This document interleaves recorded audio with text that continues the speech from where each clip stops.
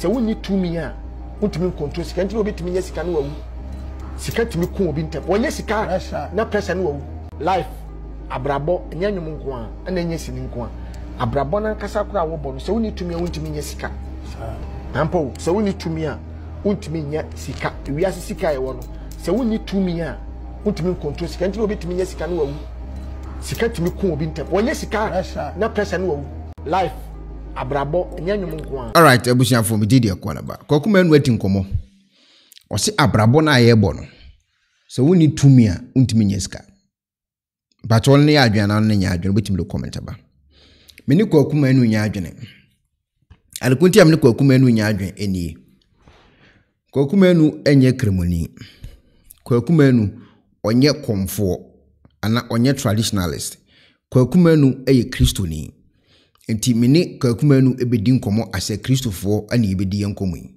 now Kwaku Manu nsem ono no eka ewa abontin based on ono means an experience we said den when you when the minim ho asem o se abrabo na ayebo no uni tumi a untimi nkurasika Kwaku Manu e kasa yo o se woni tumi a untimi nkurasika na se woni spirit se tumi de spirit we the free eye twi mu eba brofo mu a na se obi a woni tumi na se obi spirit ho nkomo na yedi wa hai now Kwaku Manu asem o kan yi trending nkofo oti ebetwe nkofo adwene bebere asan kosi se jack ene se nipa wo ho se wotimi nya spirit bi ma ne bo ho ban o e wo se wo ho wotimi nya spirit bi abetimi ya nipa so eti sa asem o ne tirim se ekimu a de bebe nipa tirim nyina ya de ba akopɛ mame nkopɛ eyesofo mame nkopɛ spiritual father mame nkopɛ spiritual mother mame nkopɛ sofo bi mfa me ho nkɔhye ne na ase mame sa adwene no beba enipa koro etirim because automatically no ya mebre se sankofo no abosom akomfo ene saa aminkofo a mebuka kan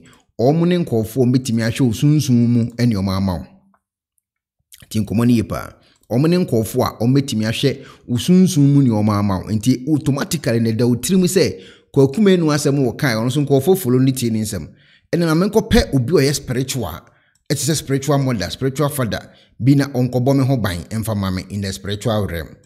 Kwaku Manu eka sa asem ne se abraboy ewo hoi uni tumi a untimi embo brana obwa ekire se a Christopher ye ne Bible ne efe ne Proverbs chapter 18 verse 14 say was the human spirit can endure in sickness but the crushed spirit who can bear. Opeso wo kire se enipadua yesi ha yesi ya eti he kura spirit ti yemu. Kwaku Manu wakase spirit tinemu abrante no wate wa woti Kwaku Manu no spirit tinemu enti spirit be biem na Kwaku Manu pese wo san akohwehwe no ti nkomo ni yipa Kwaku Manu ayo bi a opɛ spiritual sansensem no wone mama better obi so wone ni bompa ne sa opɛ spirit nsem enti automatically no Kwaku Manu chese opon spirit atimi memu ni nyina achi no me san to hia spirit bi a ebetimi asam manya sika metima hwe sika no so yie enti na Kwaku bofo introduce money perfume ta money perfume no wosika na eye sa spirit no be wo tirim eye Ghana pe ana wote sa akuru no so a wadwene nyina ye spirit wo aburuchiri wadwene no enye spirit automatically no obedwene because awasa wo ye no ehu akatua na wo beje wa ma wadwene mu an na ho embie wani ehunu nyansa na ye wadwene se spirit a wosika ne sa obeda abonten Bruni ni mfa ho ene woni sika woni ene wadwuma asɛ ne ho ahwan obeda abonten eye only in Ghana pe ena bibisi esia ne ye spirit de akwa akwɔhye no now mamembra eye topic na nkasa so uka sɛ eye David na opapa sorry ne ba eye Solomon obusa bibi efiri Nyankopɔn ho saa brante ne busa bi firi Nyankopɔn ho opon eye Solomon ejapade opapa wu ye ode ma no edan ni nkofo hwe omo so ohene amen bibia bia no wana oni bie opon ni nyina no Nyankopɔn sa abusa abrante ne se wo de ope bia na kana me kra me sa anyema wo ede na Solomon obusa de nyansa wagimi a wontimi mobra obi betima tena buluchiri enya $10,000 billion wagimi enti wodi bedu Ghana sika ne besa enya spirit wagimi a wontimi nko ani mu abrabom wagimi a wontimi take bold decision wagimi a wontimi ensi ginaye bia wanka se beboa a wonim se woye mistake e wono akoso enya spirit enti ade na Solomon obusa ene kire se wo betima nya bibia bi wo asase so ba wagimi enti ade ne betima firi wonsa enya spirit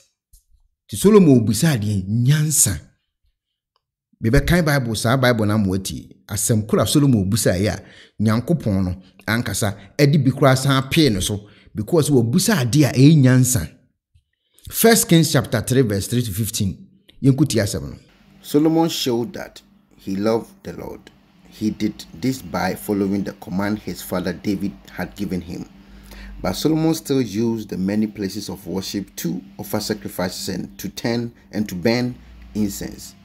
King Solomon went to Gibeon to offer a sacrifice. He went there because it was the most important place of worship. He offered 1,000 burnt offerings on that altar. While he was on Gibeon, the Lord came to him in a dream during the night. God said, "Ask for anything you want, I will give it to you." Solomon answered, "You were very kind to your servant, my father David. He obeyed you. He was honest and lived right, and you showed great kindness to him when he allowed his son to be king after him. Lord my God, you have shown me to be king in my father's place, but I am like a little child. I do not have wisdom. I need to do what I must do. I, your servant, I am here among your chosen people. There are too many of them to count, so I ask that you give me wisdom. Then I can rule the people in the right way. Then I will know the difference between right and wrong. Without wisdom, it is impossible to rule these great people of yours." The Lord was pleased that Solomon had asked him for this. So God said to him, "You did not ask for long life, and you did not ask for riches for yourself. You did not ask for the death of your enemies. Since you asked for wisdom to make the right decisions, I will give you what you ask. I will give you wisdom and understanding. Your wisdom will be greater than anyone has had in the past, and there will never be anyone in the future like you. Also, I will give you what you did not ask for. You will have riches and honor. During your life, no other king will be as great as you. I ask you to follow me and obey my laws and commands. Do this as your father David did. If you do, I will also give you a long life." Then Solomon woke up. He knew that God had talked to him in the dream. Then he went to Jerusalem and stood before the ark of the covenant with the Lord. There he gave burnt offerings and fellowship offerings to the Lord. After that, he gave a feast for all his elders and officers. Sema Solomon obusa ni. Nyankopon so te ase ma no. O te ase ma no so o san to de japade mebiri san pie ne so. Ye fe ne nyansa. Unnim nyansa ana wuntimi mobra enye spirit. Unnim nyansa o papa betime wuaje wo japade ni sika te twom wagimi enti ebefiri wunsa. Unnim nyansa o betime fira buruchire kura $1,000 abe pie Ghana asan abe ye odefo. Eye nyansa ene de bobra enye spirit. Ti Kwaku Manu wona wo power spirit ne nkofo di o machi na mama better na spirit eye wo problem. But education na de ato abonten nkofo oti nti obi ti wona wo di ne nkwase asem bi na ne ho kire na no de akwache spirit nye hwe eye wo no akwoso usika na asa no wo no wadie usika na asa no wo anhwe so yi usika na wanti man fanya bibi papa no wo no wan take good decision no wo no wan take enye spirit. Ti Kwaku Manu asem wo ka me ekwana ba menene nya adwene enye spirit bia ne de bobra enye spirit bia de pesika nyansa ene de pesika nyansa edi kresika nyansa ne de bobra nyansa ne take decisions enye spirit according to Solomon ensema woni awrade twetwe nkomo e Bible mu bidin de kwana ba nso betimi wo so adwen kire ba we ye mema adwen kire obetimi Solomon so de aba. Hello ebusiafo, so pesifita asracha odofo de and they na fa ho kodom unique laser whitening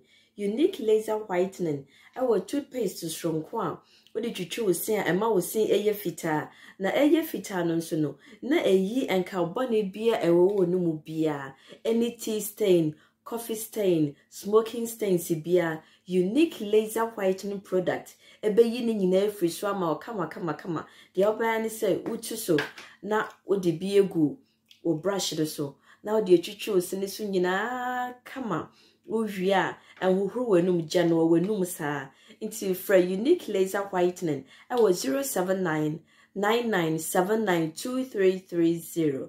Unique laser whitening or say Muni ses.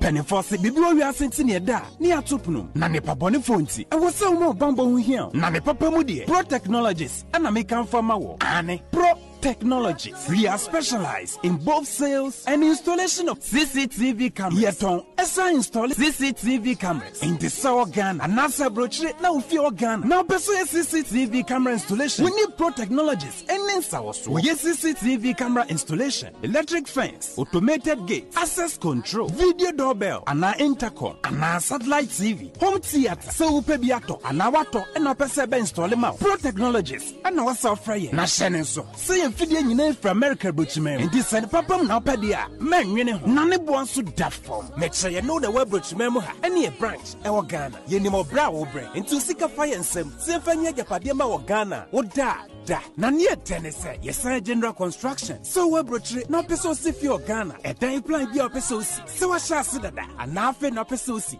plan bia ye besia ma eno achi so here solar power ana bamba ho nsensem bi ade woni ye ni nsawoso ne esanso ye smart home abefo fidie bi apesta hyehyɛ e wo fie ana watwuma mo de ma wo woni ye ni nsawoso we are just a call away ne esanso wadan de ma han ana ofre brochire bedu Ghana na wo pay full house room ana apartment ahan for short term and a long term ye be ma obiane border form na bamba ho nsem de manwene ho enna ye interior decoration so wasi fie na wie ana ye si fie na ma no ye sign decoration ye be siesie fie ana office o e de ama eno agi so tom fidie bi na wo hokun ya fa so install ana ne settings ye be ye e de ama e wo Ghana wo be hu yen wo mira fra denta e de wani ache dodowa wo be hu ye e wo ahye ye ne Emalin Pharmacy e na wo the same building for information or WhatsApp 401-7570-300 and a plus 401-6992-254. Pro Technologies. We have the solutions for your security and home entertainment needs at affordable prices.